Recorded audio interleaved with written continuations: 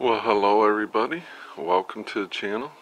Just want to say a quick good morning to everybody and show some of the fall colors on the near shore here.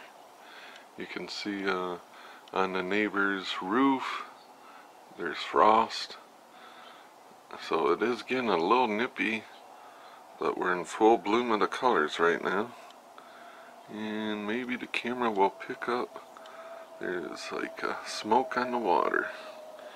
It's always kind of cool. Of course, you can really see quite a bit across the way if it'll focus. So we are in full bloom of the colors here in Michigan. Great time of year. Love the fall. One of my favorite seasons. I don't know if I have a favorite. So my dog's whining. So I'll cut this short. She wants to come out and bother.